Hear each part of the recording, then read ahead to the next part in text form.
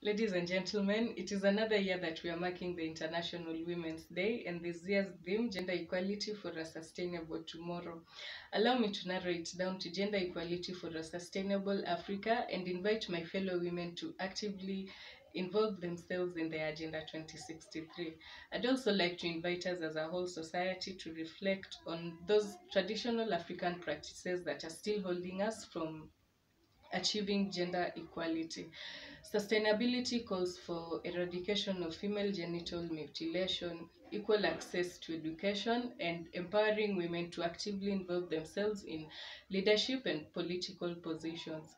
I'd also like to take this opportunity to appreciate everyone who is at the forefront, fighting for gender equality and fighting for sustainable Africa and sustainable world.